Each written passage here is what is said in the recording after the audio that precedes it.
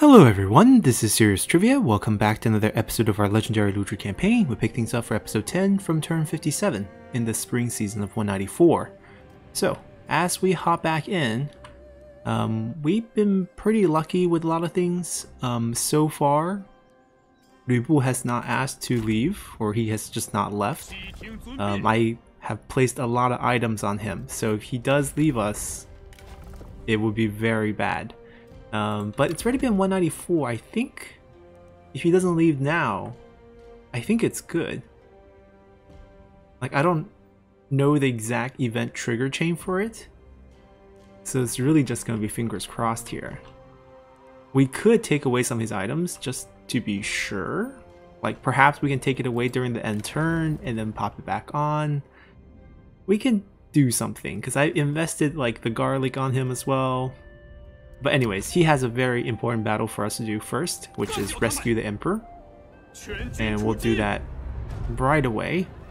We will have to fight this one. It will be kind of silly, but there is a stack of Leon Rebels near us, and we can't really take that much damage here, so let's go. Alrighty. And we rarely fight in Shuofang actually. The city is in the middle of a desert, which is actually pretty interesting, because it has a port as well. I don't think there's a... I mean, that's a bad side for sure, but maybe here? I think it pretty much defaults to this corner whenever we fight one of these naval fights. It's a dry summer or spring day. Our siege weapons should have a field day here. Let's just go to work. Take that out. There we go, take that out. We missed, I know. We'll hit it back again. Let's get this started to burn. Oh, wow, that's a miss too. 30, no, 100%. Don't fire the next one. Go turn around over here. There we go. That's all done. They're all burning. I don't think I care about that one. Switch ammos, punch a hole in the wall.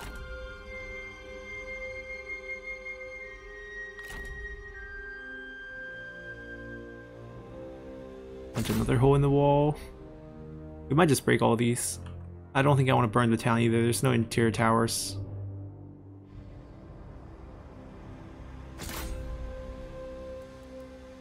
Yeah, more than enough ammo. I might even burn that at this pace. We can put one Juggernaut outside of each one. Yeah, still have plenty of ammo. Let's take care of this as well, just in case we slip some units over there.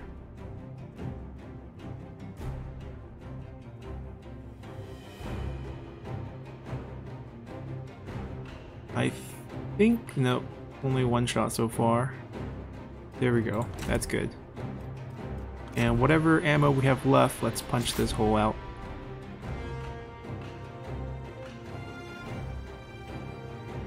Okay, they're done. Oh no, you guys go back here. Now the problem is they have these archers with a little bit of ammo, so I think what we will do is just send these boys up.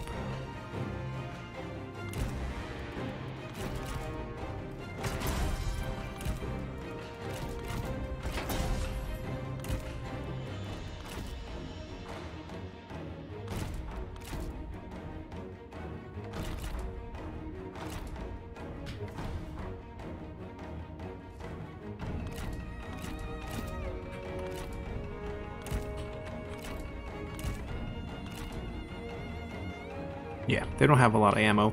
We have 2 burned officers here, and they don't have a commander.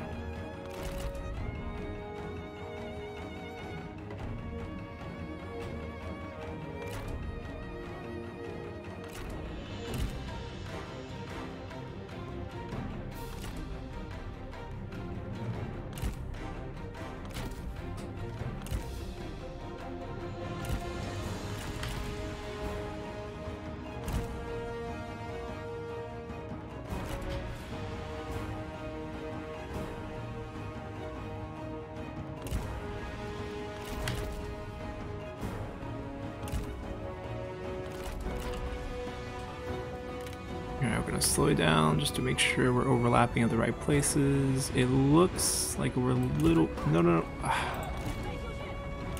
Looks like we're a little bit behind our target. We want to be like this.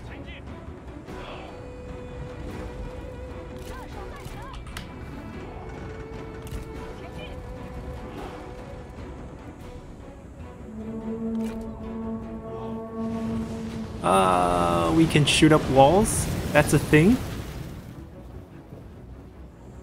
Okay. Stop first. Stop. Move into position first, please. I don't mind you shooting up walls. It's okay. Oh, traps on the ground. But get into position first. Okay, they came to plug up the hole. They can do that. I don't mind that.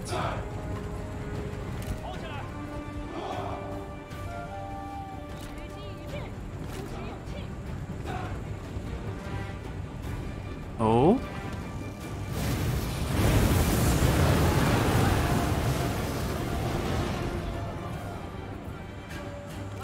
Activate.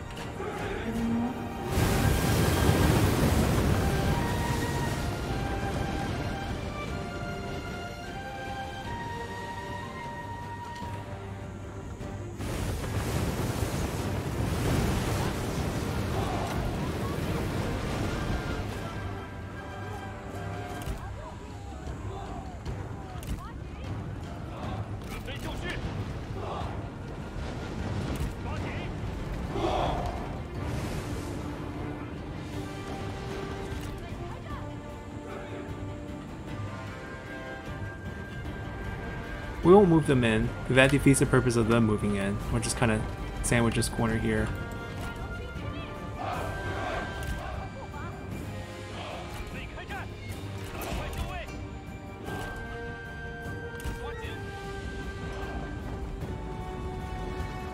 Come on, we're inside. Respawn to us.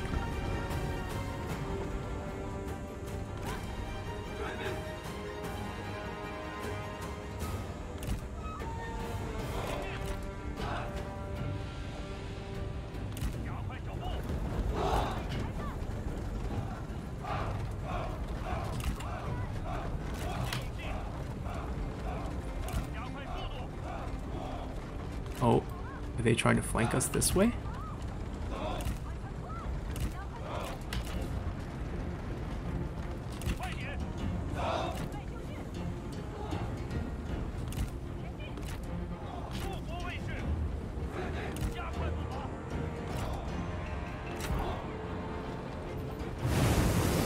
Yeah, I don't think so.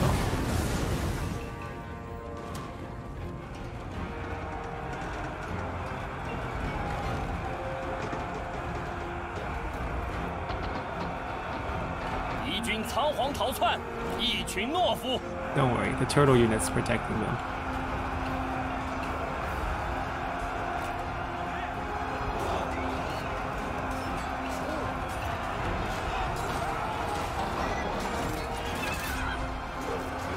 We're sending the boss in.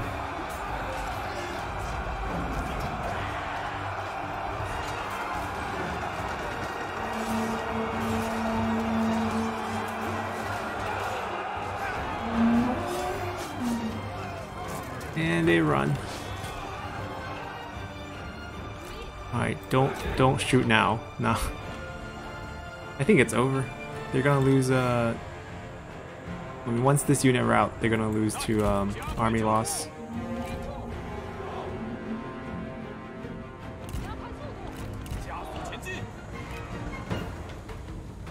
It should start ticking soon.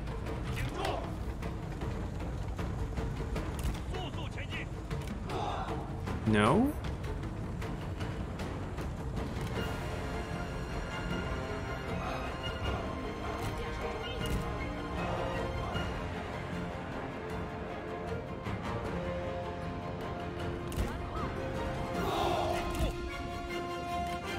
Yeah, it's not ticking. That's interesting. That's the last unit too. Oh no, it's starting to tick. No, just the routing. Alright, whatever. We do this my way.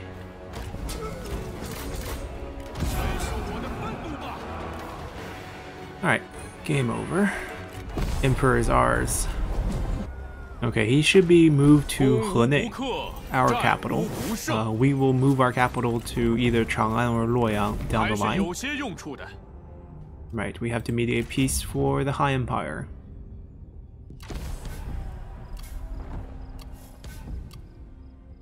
Now, Shuofan's not a bad place. They have it built a little bit weird though. I think we'll put it as income. Actually, no. It's pretty utility, but there's a little bit of income. It's not bad. If we have extra administrator, we can definitely go down that route. Right now, corruption's not great without administrator here, but we can shift one of our administrators because we have administrators in some really bad commanderies. So who's the unlucky fellow that's gonna lose their job and get moved again? Let's see, what's our worst commandery? Well, Sihe can get better. Let's go by income. I mean, right now it's Sihe, but just because it's underdeveloped. Shangda. Wait, Lanei. Okay, so we don't have that many administrators, to be fair.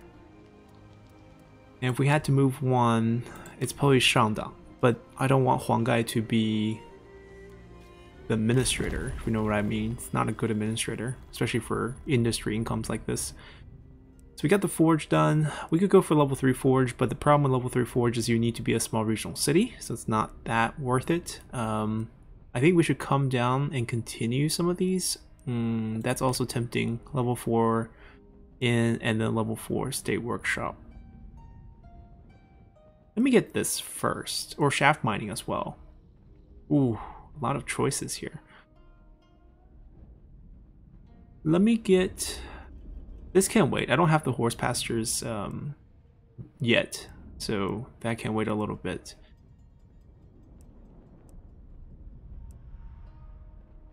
I think I'm gonna go for the inn first and then shaft mining afterward. It's just saving money at this point for shaft mining.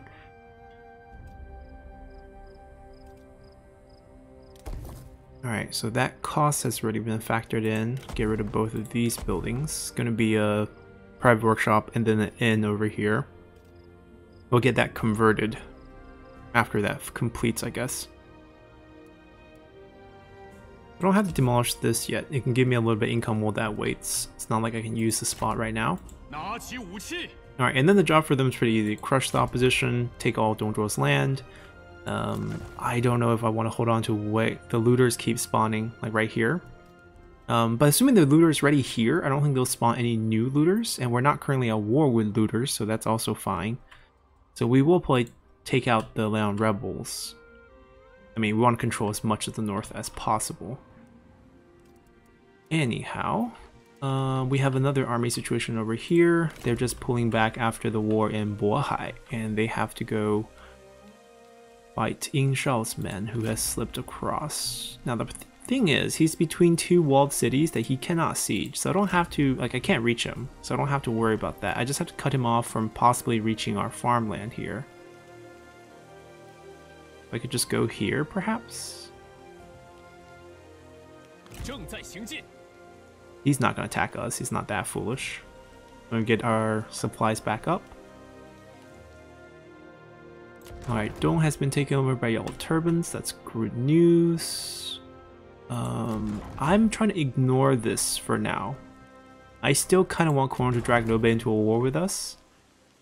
I think what we will do is possibly land at Hulao Pass, reclaim the capital, who's already level 7, so that's very nice. There is a huge military garrison here, so that's going to be difficult to take down. And then we're going to go our way into Chang'an. Hopefully the rebels can wipe out Yuan Yi. Oh yeah, and Dongzhuo's army is coming towards us. We're ready for him. He does not have a siege weapon, so if I want him to not take this city, I would just do this. And now we have walls that buy us a turn, so if he starts sieging, we go attack him. That's probably a good rush right there. This commander is probably going to be more utility. Even though this eventually can have a little bit of commerce income, it's just not worth it in my opinion. So I think maybe just slap on Forge and be done with it. Get this to corruption reduction. Personnel wise, I think one guy, yeah, we're going to remove you from office, not take you away from service. Let's see how sad you are. Probably not that sad. He's pretty nice in the army, he's pretty happy, and he's also loyal. That means we're looking for a new administrator here. Maybe that will make this a little bit cheaper for us. I don't think we have anyone suitable. Maybe there is someone new. Unfortunately, no. Okay, so she's not a spy. Not what we're really looking for here. Also not what we're looking for here.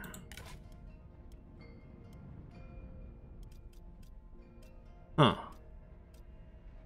So no good characters for administrators. 21%. I guess we can just judge by expertise amount at this point. So Bianxin would actually give us the most.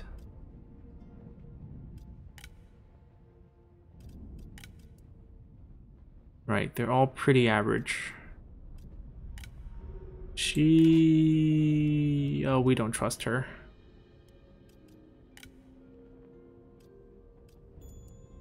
I mean, some of this is because of items, right? I can flip this close and immediately she gains like 7 points.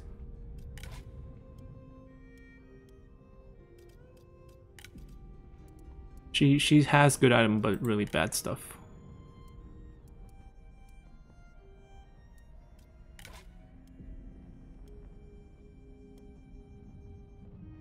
Okay, so I think I'm actually gonna go with her.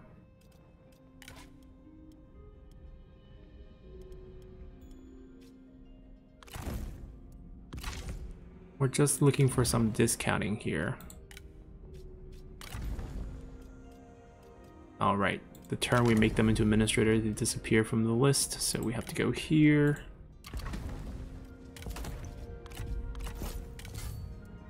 Not gonna swap that.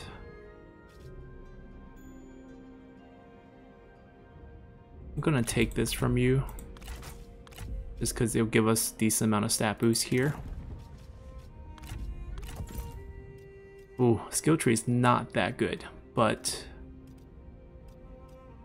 we are not desperate for income here in Shuofang. We're just hoping for a slightly discounted build, so that this will work just fine. Alright, out of money again. No spies. Any diplomacy moves we can make now that we have the Emperor. Not piecing out with Dongzhuo just yet. I don't think we have the Imperial decree option just yet. I think it'll take a few turns once you get the Emperor. And then we can maybe start convincing some other factions to do our biddings for us. Okay, I think we're good. We moved everyone. The only thing we're concerned is with Wu leaving. I mean, around 194 will probably when he would get his own faction, say in A World Betrayed. So if we're trying to be really careful here, we should take away his items. Just to make sure it doesn't happen to us.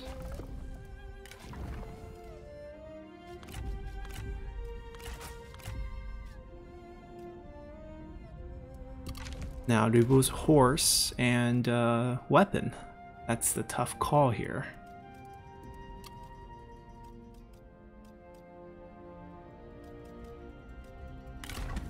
I mean, Huanggai can become a really lucky man for a little bit. If Dubu is still with us past, like, say, 197, 198, you know, around when he historically dies, then we give all the items back to him. Or else it's just too much of a loss for us.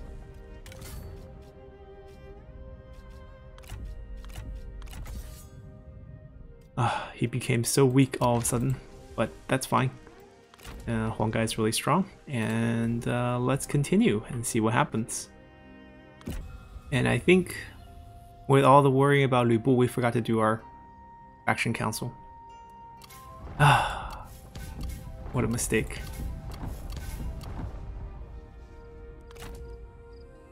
They really need to prompt you. Yeah, we forgot it. Definitely my bad. Oh, fun. Let's see.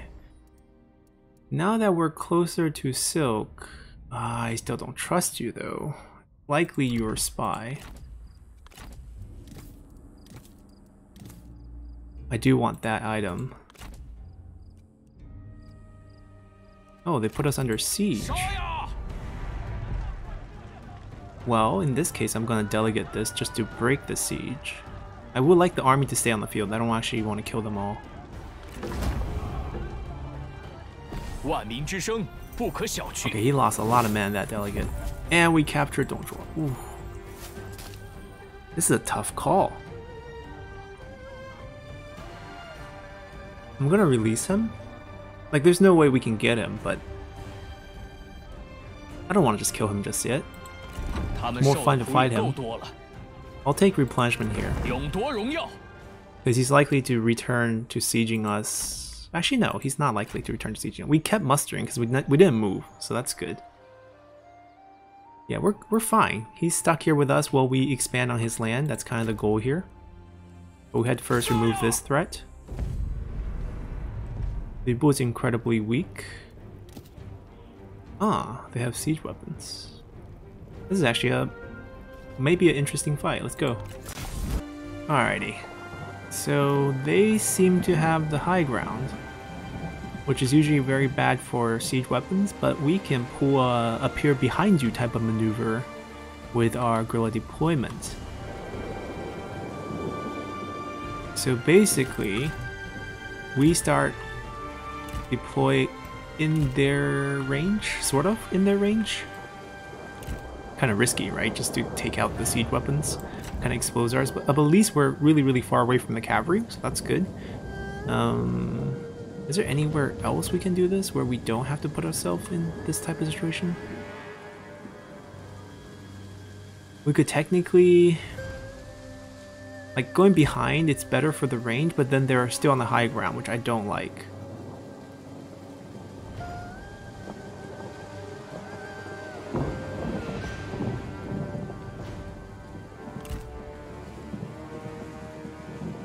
What if we go backward a little bit? But then we won't be able to hit the siege weapon from the start. There's pros and cons to all these things.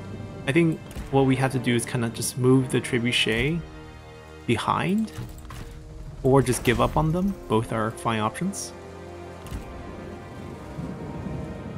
I think there's a couple units that's not covered there. Feels like it's tilted. Okay, that's fine.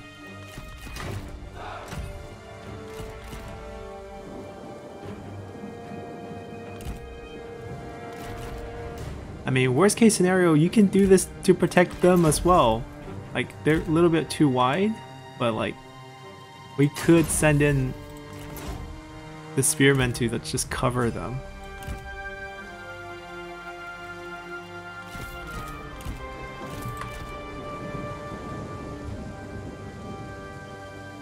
I don't want to get shot. We'll disappear. I will appear. I will charge directly into them.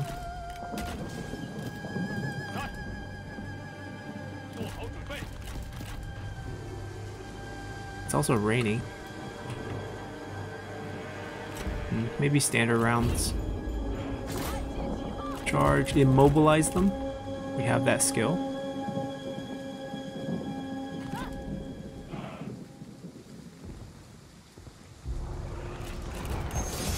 No, I need to do my job.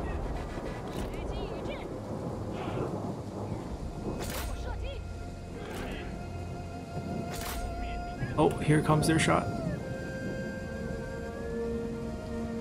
They missed. 你做的还不够好。你此番是为补偿自身技巧不足。Alright. We made it. I'm gonna end this duel.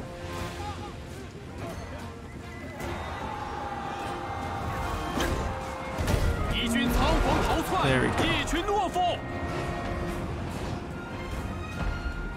Go here.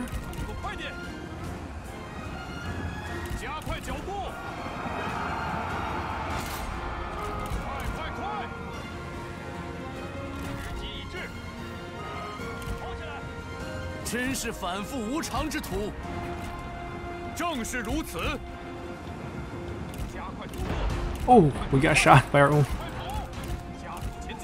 Okay, I want to freeze this group right here.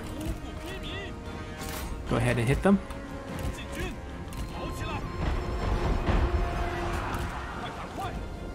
I will not be dueling, not with my weaponry. I will take one of the duels.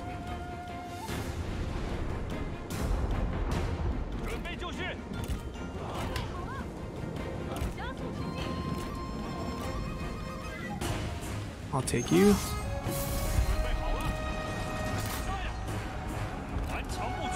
Oh, what are you doing? I made them move.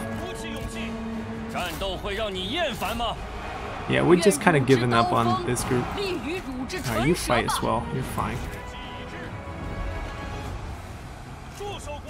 Chase them. Onyx Dragons. It's okay. As long as our Juggernauts are fine.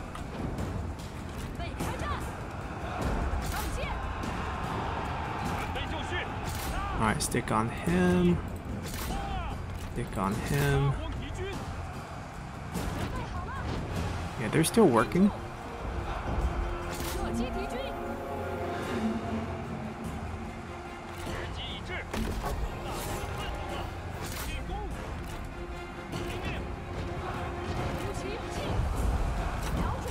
Alright, you're on your own. So you can pick up the other duel over here.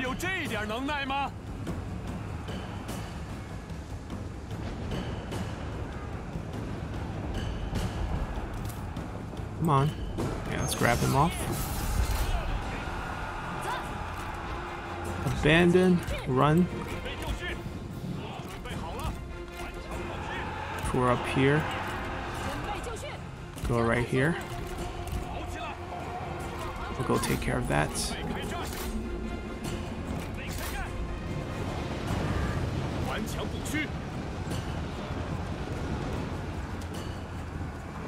Let me mobilize them. Run in here.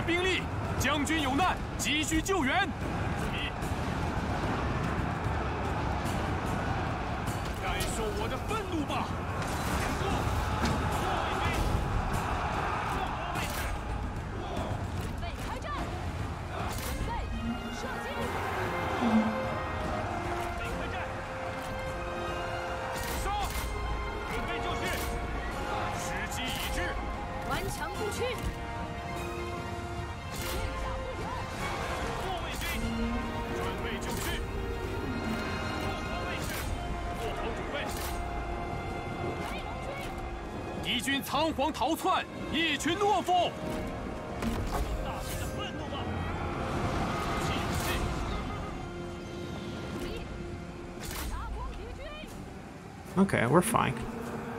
Just waiting for a couple duels to resolve. We took some damage, but we have some time to heal. It's gonna take a while moving around in the northwest. Each like province take is probably, or county take is probably gonna take you know, 2 turns of walking. So, all right, perfect timing. Got the kill here.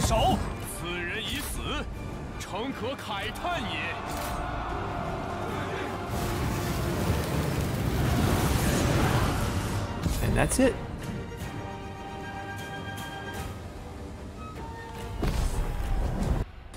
Yeah, Lubu's still very useful despite having almost no weapons, and Gonna be sad if he 天 does 子 leave 一 us. 战， Hopefully he 可 doesn't. 定天下。 Alright, I'm gonna assume they're weak enough to not really bother us, and we're gonna set ourselves back onto the road, and this is our chance to get a couple turns of healing. 该当如此。 They went north. They're on march. Okay, we gotta clean them out first. So who's gonna capture them? Do we need to capture them? Oh, they also have a professional instructor. 心有所 I know he has honorable, which is minus 10%. Actually, fine. They both have patience, so Ludra gets to lead this. 杀呀！ Why didn't we just go this way? Guess it doesn't matter. 42%, not too bad. I'm just gonna delegate this. We have plenty of time to walk around as we move down south, so all the healing should be no problem. We didn't capture anyone. And we will take income. 留着他们不过是浪费物资。 We killed him too. He didn't drop the what? He didn't drop the item, but that's okay. Now we're going here. 开战！ Then we're gonna hop in, land over here, and continue that way. We did upgrade all these to be able to work with tea houses. So let's upgrade all of them, especially in our main income places.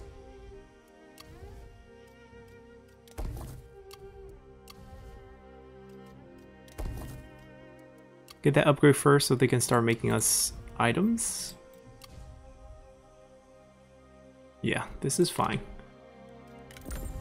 We are not taxing ourselves, which is okay, but we also ran out of the event. I didn't look for another one. We also have the Minister of the Han now, extra prestige point, extra satisfaction on top of that, getting to Duke. Do we have the option to use 很高兴与你见面。 Emperors? Not yet. Okay. That's fine. Let's continue for now. 先不打了， Donjor really wants peace, 暂 but 时 no. 不打。 Oh? They suicide into us, okay. I mean, it beats having them run around, so I don't mind this at all.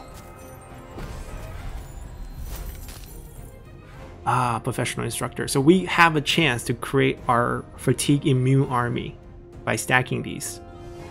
So let's execute her for the item. 不杀干净，必留。 Alright, everyone's still busy fighting the south.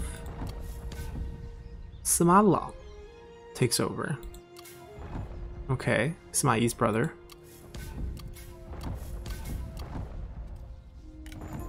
Aw, how nice. You guys are becoming friends. So the idea here is we can get 3 of them, right, in the army. So that's 75% fatigue rate, so you don't lose fatigue. And there is... where's the skill? Where's the skill? This skill, right, enables fatigue resistance for own retinue. That's only himself, though. Huh. There's no own army version of this. But then it's also available on Vanguard. So technically we could have 3 Vanguards. And they would all have this plus the items. And then those cavalry would be fatigue immune. That's my guess. Because there's no percentage here for fatigue resistance. It might be 50, it might be 25. But regardless, if we have 100% fatigue resistance, we basically have fatigue immunity. So that's going to be the plan. Donjua is still hanging out here. We'll let him hang out here for a little bit.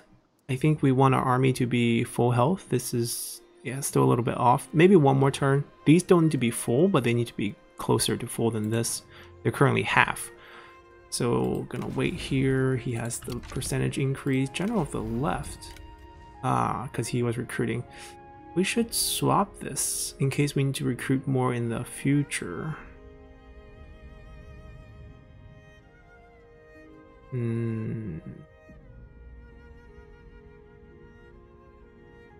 Nothing really useful.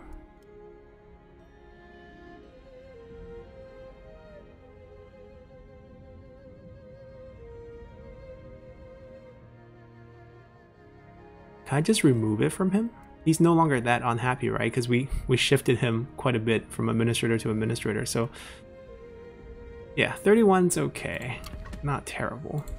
一统天下， Alright, can we reach that? No, we can't, but we're just gonna go for it. 全军出击。 There's no army. Their army's over here. Oh, looters. Look at that stack. Heavy repeating crap. These guys are no joke. These guys hurt.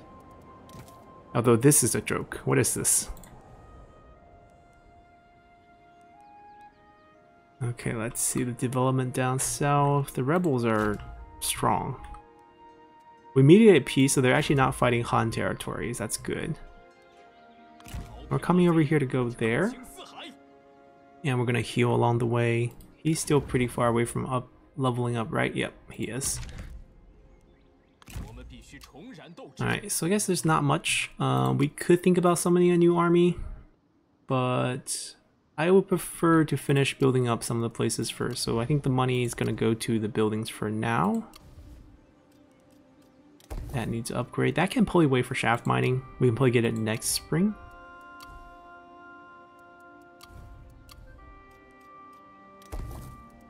Yeah, there's just a lot of buildings to do. Like this should be converted, that should be rushed a little. Maybe we rush this just to get this done, and then we can quickly do this conversion next turn, and then demolish this when we're converting, and then pop it in, and then this is mainly done. 5,000, I think we'll just hang on. And I didn't forget, we're still going to talk about books, and the book we're going to talk about is going to be all Confucian books that's remaining. And we finished up pretty much all the other books. So we're going to talk about the Book of Rites. That's going to be the first kind of Confucian book that we will talk about. And for us to unlock this book, it's going to be kind of tricky. We could have got it done very early on, but I kind of opted out of the battle, not knowing that this was a requirement.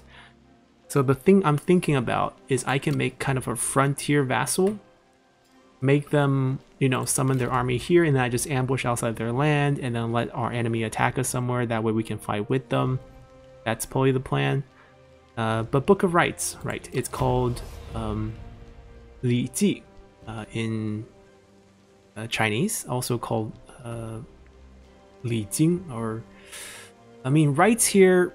It's not ceremonies. Like, you're not thinking about rituals. It's more of etiquette, right? It's how to conduct yourself. And this book was written by Confucian students, kind of after Confucian's death. And the purpose of the book is to record a lot of the debates that Confucian had and his beliefs. And this is probably the core of Confucianism, right? Confucianism talks about Ren, not human. That's a different character. It's Ren Zipang with a R, so two. So basically it's a relationship between two individuals or two class of peoples almost. And that's the basis of almost entirety of Confucianism. And I think the tricky part going on about moving forward with all these books is how do I talk about the books without talking about, or without trying to teach Confucianism, which is something that I don't entirely know as well. And you can mix, it's kind of a mix of philosophy and even culture identity, because it's been cemented as part of the mainstream government style or ruling philosophy of Chinese governments since Han Wudi. So when Liu Che, or Han Wudi, I think the fifth emperor of the Western Han Dynasty, was finally to push through his reforms. We talked about how he had his grandmother who was against it, and his uncle. His uncle even, you know, compiled the book Huainanzi, which we talked about, to talk about how good Taoism is. But he wanted to push for Confucianism. And there was a Confucian scholar at the time, Dong Zhongqing, I believe, who recommended to him that for the future stability or the future kind of good of the nation, it's time to abolish the 100th school of thought, right? We talked about how during the Warring State and Spring Autumn, you have all these different school of thought. And what they recommended at the time is that even though it's great for academic debate and for growth that you have all these different schools It leads to, maybe profound debates, and you could, from the compromise, you come out with something greater. But the argument was, if you keep shifting reforms for a nation, the nation doesn't move forward in a sense, and also it's bad for unity. So for national unity, in terms of government's ruling philosophy, during the reign of Han Wudi, the 100 school of thoughts were abolished, and one school remained, and that's Confucianism. And this kind of movement kept throughout the dynasties. So all the way till the imperial merit, or eventually during the Sui dynasty, there's going to be a merit exam for entering to government, and you take this test, and that's going to be the way you enter government from, let's say, I think 700 AD, all the way till when the Qing dynasty finally abolished it near the end of the Qing dynasty. So like, we're talking about like 18th, 19th century, right? So during a span of 1,000 years, if you wanted to be a government official in China, you had to learn Confucianism. So it created a great sense of national unity and also national identity. And I think using nation here is probably a very loose term. I think using culture is probably a better term. I think there's like been a lot of debates, at least modern day debates, of whether when China formed a national identity, or it's basically like a cultural identity. Because you have all these different dynasties, in between. The Mongols came, you have the Yuan dynasty, you have the Qing dynasty, which is the Manchus. But culturally, it's still predominantly what it has always been. So despite shifting ruling, not just leaders, but sometimes even different ethnicity groups, the cultural identity of China remained largely the same for the last 5,000 years. And part of the movement, at least in the recent part, is this movement to solidify Confucianism. So whenever we start talking about these Confucian books, I think a lot of people are more confused than not. It's like, what is Confucianism, right? The West, like, people get introduced to Confucius with like the golden rule quote, which he never said, do unto it. That's not a quote that he said. That's just, people make up quotes for those inspirational quote things. And when Confucians, I think the best way to describe the whole process, or all the remaining book, is let's just introduce Confucian, right? So Confucius was born near here, where the temple is. This temple represents his, and I don't want to say tomb, but where he's worshipped. So his family's from here, in what the kingdom is called Lu. And I think that's the kingdom name that Tao Qian gets, I believe, because it's the same area. It's in the southern part of the Shandong Peninsula. And when he was born, he's born around, I think, 500 BC. It's already halfway through spring, autumn. The Zhou dynasty was already in steep decline. The central government power is slipping. We're approaching warring states. Not there yet. There's still hundreds of kingdoms. But what Kongzi, or Confucius, realized was that as the central government is slipping, a lot of these rites or etiquettes are falling apart. And he had this idea that he wanted to return to the good old days, I guess is how you want to think about it, where you still had this strong centralized government enforcing these etiquettes onto society. And the idea is relationship between two individuals, or 人. And how that works is how a son should treat a father, how a father should treat a son, how a lord should treat a subject, and how a subject treats a lord, and stuff like that, right? Interrelationship between individuals. And its purpose to create harmony in society, right? If you have all of these defined etiquette and rules, or rights in this case, then you have a very, then you have a very harmonious society, right? You have harmonious family if the kids know how to respect the parents, classic family, the filial piety. And then the parents also have responsibility to the kid, right? So they have to take care of the kids. So it's both ways. It's not saying that, the kids should just, be good to the parents, even though that's kind of the mainstay. And there are statements like, if your parents are still alive, you don't want to travel far away from your family. You should stay near your family, take care of them. And one of the 3 worst things you can do is not to have a son yourself, or not have a kid yourself, I guess. But eventually it comes down to son because it passes down the family name, which is why there's this heavy imbalance between male and female, even in China today. And that's why this book gives increased diplomatic relations. I think that kind of makes sense. It's just how people should treat each other in a sense, and that's the basis of Confucianism, really. And before, he came down and his students end up writing this Book of Rites, there was Zhou Li, or the Book of Rites for the Zhou dynasty.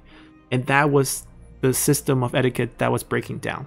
Like, let's say a lord should have how big land, how much land they can hold, what type of carriage they should use, like 4-horse carriage, 2-horse carriage, how many musical instrument they can have. Like, there's social status defined by rules, right? Straight up etiquette. I think even the Europeans during late medieval period, I think especially with Louis XIV, when he pushed out Versailles and then had everyone live inside, like, you push out for etiquettes, like ceremonies. On surface, it feels like it's kind of superficial, but once it becomes accepted, people have this cultural identity, or society has identity as whole. And things like, if you have a funeral, what you should wear. Like in China, you wear white, and you're supposed to mourn for how many days. And all those things are written in the Book of Rite. And then there's other chapters called Da Xue and Zhong Yong, which eventually became the 4 classic books, just extract of different chapters talking about how Confucian scholars should conduct themselves in terms of self-improvement. It's a very comprehensive book. It's part of the 5 classics, and it's basically what you're supposed to study as a Confucian scholar. Now, before Confucianism was ever a thing, like Confucius was born, Confucianism wasn't a thing, right? He was just a regular person. He did participate in government within the kingdom of Lu. It went okay for a while. He did struggle in between, basically because there was the rise of the gentry class, or the minor lords within these small kingdoms that was starting to usurp the power of the main lord of the kingdom. So first the central government started failing, and then even local kingdoms started failing when certain gentry class became more powerful than their lord. And that happened in the kingdom of Lu, where Confucius was. So he was bemoaning how all these kind of subordinates usurping or throwing coups, that's not something that he can accept, because there are all these rights and rules.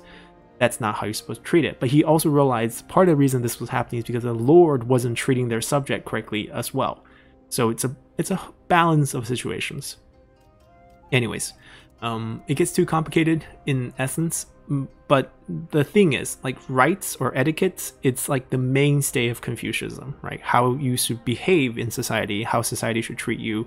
It's a main point. And the point that I want to hammer home is that even before Confucianism was a thing, if you were born into a gentry class and you wanted to become educated, the question is, what are you educated on? Or what was school teaching back in those days for the wealthy, for the elites?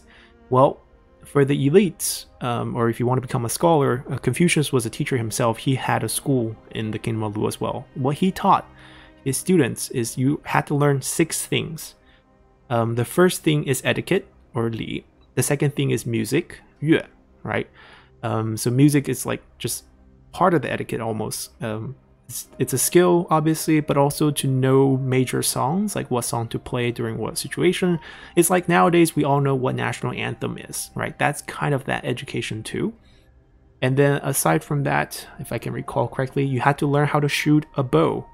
You had to learn how to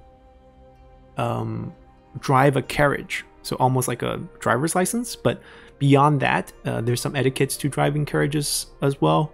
And that's why sometime in a lot of the Confucian stories, especially when we talked about the party incident way back during the Fall of the Han lore series, we talked about Xun Yu's family had an uncle who felt really honored to drive the carriage for another scholar, because that was kind of a chance to showcase that skill set, right? not everyone can drive a carriage. It's not everyone had a carriage. It's like almost buying a car now, but everyone has a driving license. But to get a license back in the day, it's part of the elite education.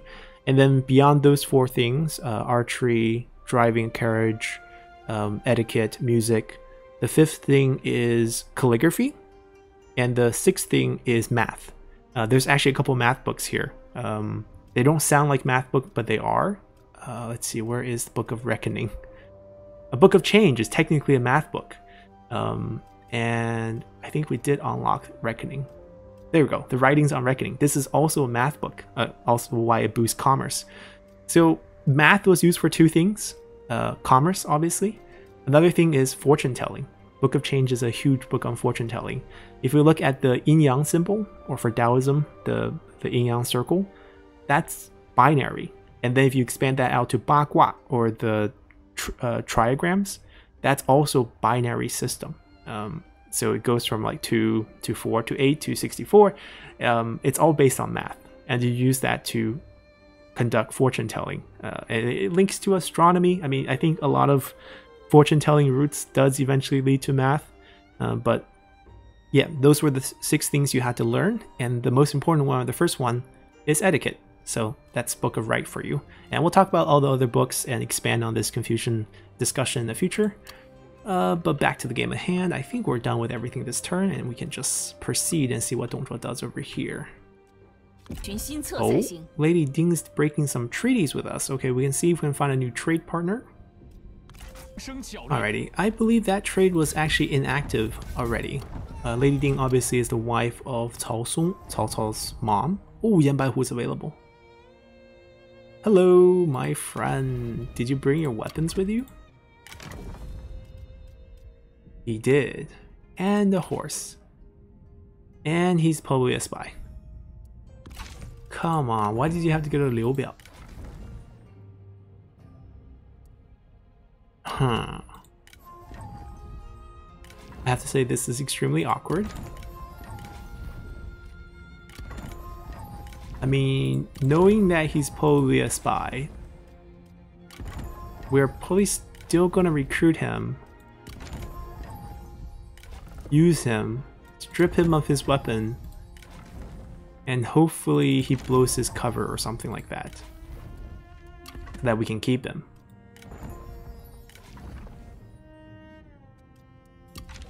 I mean, yeah, we're definitely grabbing him.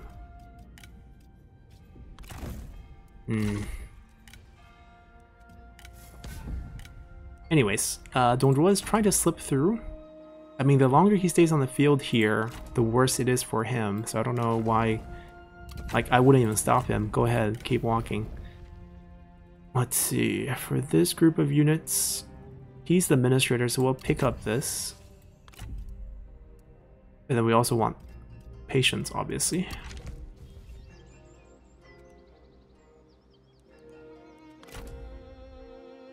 Okay, nothing's really going on here. We'll take one more turn of healing and then we'll start sailing away.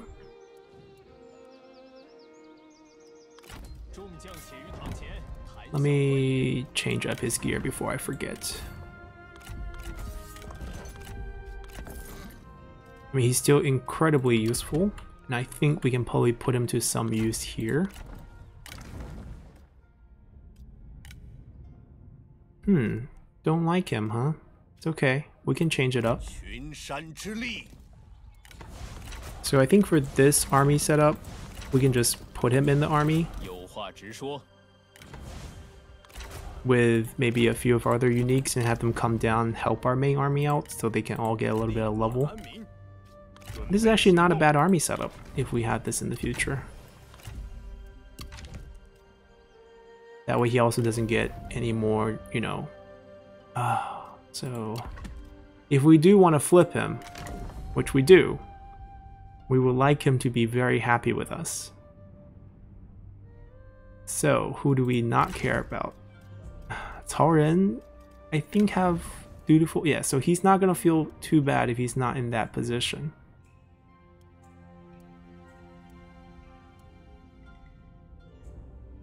I'm not sure how he'll feel about getting fired though.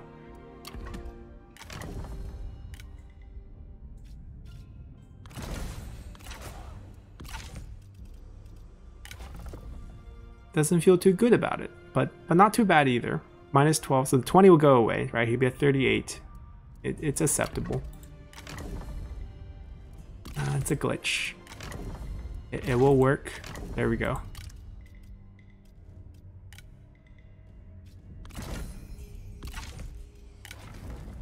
We technically want him closer to 100. And I believe spies cost as much as their salary cost in the new faction. So if we just like increase his salary like crazy,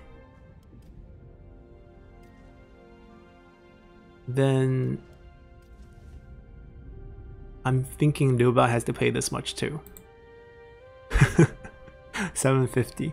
I mean, I'm just trying to boost him to 100 so that he will start taking down the turns to betray Liu Biao, and then he'll basically tell us that he's a spy, and then he will stay with us. That's the hope here. Oh, so the trick is I can't enter the waterways until here. So I would just hang out here until they break through Hula Gate, because I can't enter the water here. I have to walk all the way over here. That's too far. I have to walk all the way over here. You'll be fine. Do we want to chase them?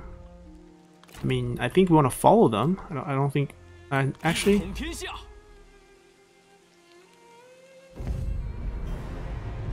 46% chance of capturing. You are very good at this. Only 6% for him, though. Do want Yu Jin's weapon, which we can only get by capturing. Let's just delegate this. I think they're gonna go back, and then they'll be summoned again. 大义将临，莫敢不从。 Oh, he dropped the weapon. We caught him again. Go back home until next time. 放他们回家去吧。正在行进。 Alright, we'll be taking this as well. I'm not scared of that army. We'll delegate this. 我很满意。此城甚善，先收下了。 Alright, got ourselves an animal tamer, which will spawn us horses periodically. I want this to be as highly upgraded as possible, as soon as possible. Yeah, not worried about this force. And then I think we'll go salt into this. And then probably go to war with Yuan Yi. Oh wow, this is really glitched. Here we go. Do we have any deals with him right now? No. Okay, perfect. So we can definitely go to war with him. No one wants to trade with us. I think eventually we might have to make another vassal. Oh, Yingsha wants peace. Yeah, let's do it. I don't actually want to fight them. I don't want that land. It's hard to, it's kind of awkward for us to defend it. Like, we can't expand down or up. So we might as well just don't touch it for now.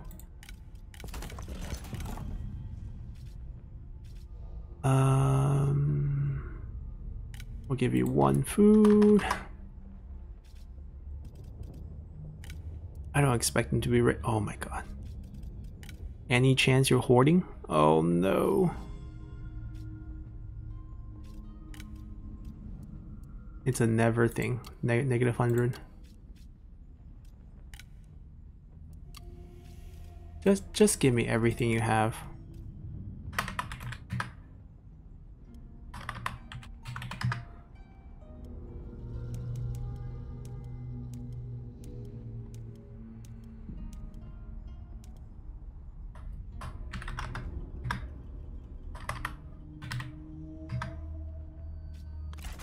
All right. 我方接受了。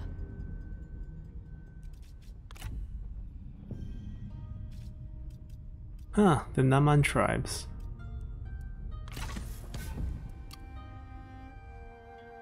Alright, this way Koron's still at war with us, but he's kind of isolated. He has to travel through a lot of awkward land. Oh, he also has a piece of land here. But we're gonna go to Dongzhuo here. Hopefully they take this. Anyways. I don't think we want anyone else. I think we'll spend the money on buildings. Huh. Godong can definitely go tall, so I think we will. We'll go small regional. Pop in... Questionable what our 5th building will be. I think land development's actually a really good choice. Just for the extra base, even though it can only go to level 3. And a little bit of food as well. And then for the 6th building, depends on where we want to make the capital. I think the capital is probably not... I mean, there's also peasantry base on this all the way to here. So we're different for Mandate of Heaven. We'll debate about this when we get there. It's not a urgent issue right now.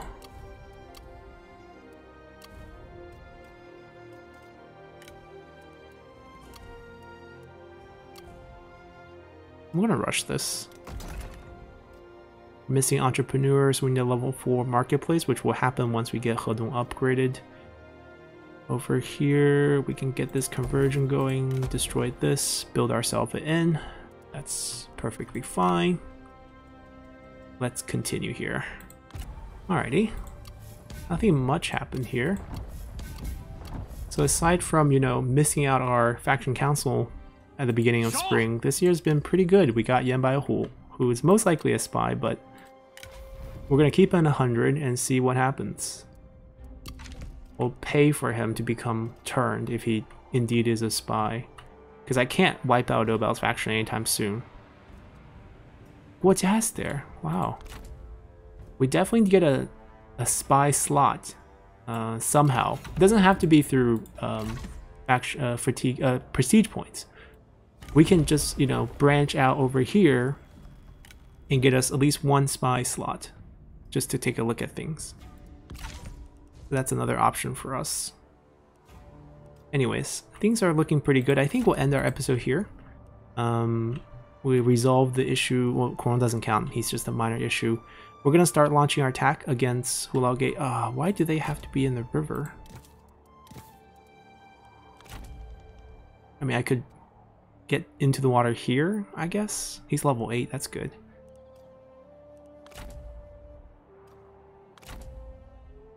We'll be settling down as well. I think we'll be going to war with Yuan Yi with this new army. They have to clean up a couple looters. Grab the rest of these. We'll join down here. We're probably going to go to war with them eventually. Right now we currently have a trade deal, which is nice, but that's not going to last too long, especially after we wrap up most of this. What happened here? Wow, we didn't pay attention to the map. I mean, things has been kind of random. So I think he went over there to fight the Leon rebels, which, you know, when he was part of the Empire, he sent an army out there, but he's successful at that. He's split in between 2 pieces here. There's still plenty of Han Empire territory around. Liu Yan, our adopted son's doing well here, so we'll basically merge into him. Maybe we'll vassalize and annex him so he returns to us, or we just wipe him out. Both are decent options. And then once we start boarding the Naman tribe, things might become a little bit more awkward. Okay, Nobel is very small. Maybe we can just wipe him out. Like, once we start taking Luoyang, we can maybe build another army to start going down south. But there's a lot of minor factions that we can just wipe out. Because if we wipe him out, then the spy it's not an issue anymore. But anyways, that's the plan. We also should probably do something about Liu Bei. Maybe he'll be friends forever, but I don't know if I can trust this student of ours. Anyways, see you guys next time. Bye!